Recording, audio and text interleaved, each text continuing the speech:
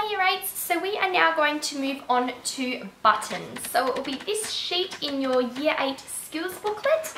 Alright, and to complete this task you will need one piece of thread, and I have put 2 marks on here for where I would like to sew both of my buttons. You will again need a hand needle and some thread. So this is the thread left over from last time and I don't think it's going to be enough. So if it's not in that case, just pull it off and you can get some more again. And for this sample, you are going to need 2 different types of buttons. So you can either have a button that has 2 holes, or you can have a button that has 4 holes. And then I also have this button here that on this side, it's a nice little round button, but then on the bottom, it has got a little tab and a little loop where the needle will go through down the bottom. It kind of looks like a little mushroom. Okay, so the difference is that there are different ways to secure both of these types of buttons on. The trick for securing the 4-hole button and the 2-hole button are quite similar, but when it comes to putting on this button with the little hole at the bottom, okay, the little loop, alright, it's a bit trickier. It's up to you what you would like to use for your sample. If you want to do all 3 types of buttons, I'm more than happy for you to do that. So, as per usual, you will need some scissors as well, and we are going to grab an arm's length worth of thread. Okay, we're going to cut it and we are going to thread it through our hand needle. So just one tip before you start going is make sure that your hand needle is able to fit through the holes of the buttons, because you would hate to come to it and the needle actually can't go through the hole of the button. So mine fits perfectly. So what I'm going to do is I'm going to put the thread through the needle just like you would in the sewing machine, so it can take a bit longer. Okay, and I'm going to pull both sides down so that they are nice and even. And then tie a loop at the end. Beautiful. So I've now got a knot at the end, okay, and I've got my buttons. So we are going to start. We're going to start underneath on the wrong side of the fabric, okay? The calico, it's a bit hard to tell the right and wrong side, but this side I've got my markings, so the wrong side is back here. So first of all, we need to secure the thread to make sure that it's going to stay in place. So just like we did for tacking, it's going to be a quick in and out, okay? And then through the loop. But we're going to go in and out twice and then through the loop so that it is nice and secure. So make sure that you're doing this in the place where you would like the button to go. So I'm starting from the bottom, the wrong side of the fabric, and I'm going quick up and straight back through. So this is what it should look like on the needle. Alright, it's only just in and out a little bit, okay? And I'm going to pull it through and it will stay there. I'm then going to go in and out a little bit again. And see how I've got this loop forming just here? Okay, the needle is then going to go through that loop, pull it tight, and now there is a big knot at the bottom and it is nice and secure. So from the front, it only looks like 2 little stitches there, you can't really see. Okay, so now I'm going to do the button with 2 holes.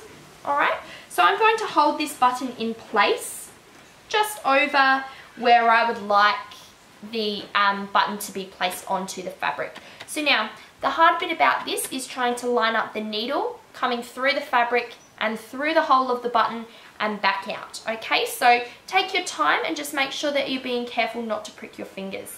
So I'm coming up from the wrong side through to the good side. The thread is through the first hole of the button and it's just sitting securely there. Okay, so pull it tight.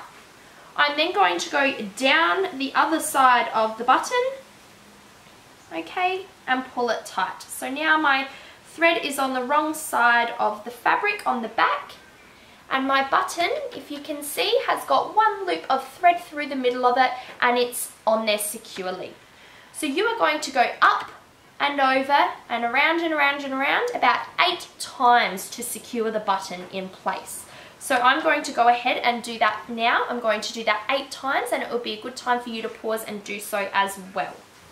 So this is my last stitch. So I've come up through the button and back over the top of the little bridge and down onto the wrong side. So from the bottom, you can see my little beginnings, so my little bits of thread that are hanging off the side here. That's where I started, and you can see a big ball of thread. And then from the front, you can see the black thread that is through the middle of the button, and it's actually being held on quite securely. So we need to make sure that buttons are held on quite securely, because often they are on tops or even on pants where there's a lot of pressure, okay? And so things like buttoning up shirts, you don't want the button to be loose because you could be popping it through the hole and it falls off, okay? So now we need to secure the thread again, just like what we did at the beginning. So we are going to go down and up, just up and through the thread with the needle, as you can see. We're going to do that once. We're going to do that twice, so just in and out.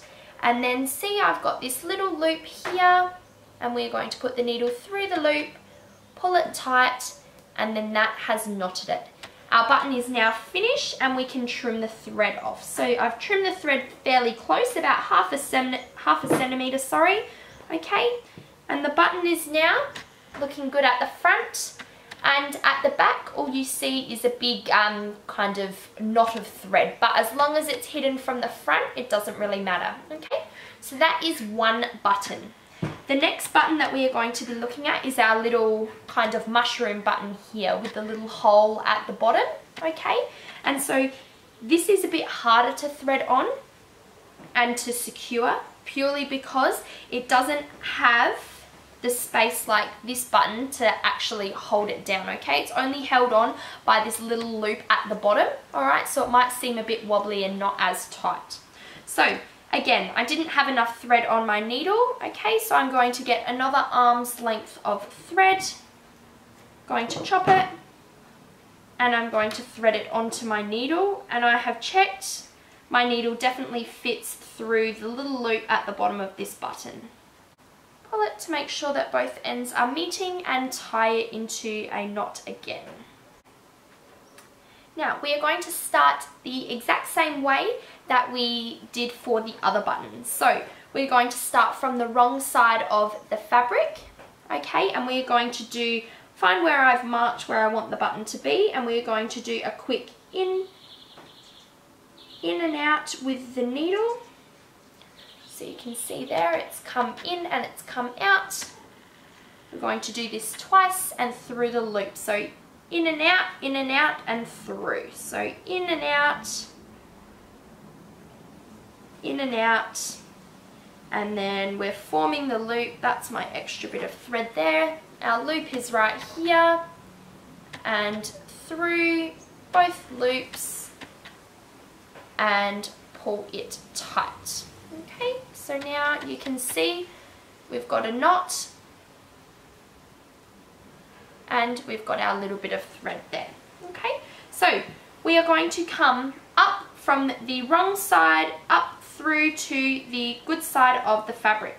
Now the trick is with these, this button is quite small, and my stitches at the front here, okay, I want to make sure that they're small as well, so that they're not going to be bigger than the button, because the whole idea is that the button is attached and you're not meant to see the stitching. Okay, so I've now come up to the good side of my fabric, and I'm now going to thread my button onto the top. So right now it's just hanging on there. Okay, now this is exactly the same as the other button. We are going to go from the good side through to the bottom, okay, through to the wrong side and up again, okay, through the button every single time. So I'm on the good side. I'm now going to go down through to the wrong side and pull tight, and watch my button will secure in. I'm now going to come up from the wrong side and through to the good side, making sure that I'm staying pretty close, and then loop it through the needle the needle through the button, sorry, and back down onto the wrong side.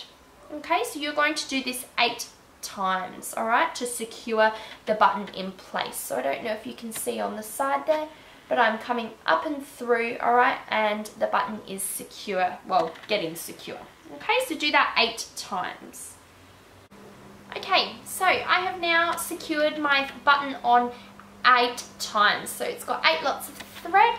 Okay, and as you can see the black thread. So obviously if this was a button and I really wanted to hide it, it's orange, so I might choose a thread that's orange or white that kind of matches it. Alright, and as you can see, it's really secure on there, and all you can see at the back is again a little patch of stitching and the little end of the thread that we started off with. So remember, how do we secure the fabric, like the thread, sorry, like we have done every other time? It is going to be a quick 1, 2, so in and out once, pull it tight, in and out again, and then on this second time, our loop has formed and we are threading the needle through the loop and pulling down to secure our knot. Okay, we can then trim the thread nice and close, about 1/2 centimetre away, trim both sides to neaten it up. Alright, and hopefully from the front you can't see any thread, but you can see that both of our different types of buttons are secure, and on the back you can see our 2 patches of stitching, okay, that's very close together. Alright, and it needs to be close together to keep it nice and neat. So if you were now to move on and if you wanted to sew on a button with 4 holes, it is the same as you did for the button with 2 holes, okay? So you will put the thread through 2 holes on one side, and you will do that 8 times. So going in and out and around 8 times, and then you will move over to the other side of the button. So there will be 2 lots of stitching, okay? So it will look like this on one side and then again on the other side of the button. Or if you wanted to, you could actually cross it over. So on the diagonal, you could use your thread and go in and out and around 8 times again and secure it, and then do the other diagonal side, so it has that crisscross effect. So it's totally up to you, and you can choose what you would like to do. So for today, I am just doing the 2 buttons. And if you want to push yourself and extend yourself further, you could also sew on a 3rd button, okay? And stick this sample into your book and answer the questions, and then move on to the next one. Good luck.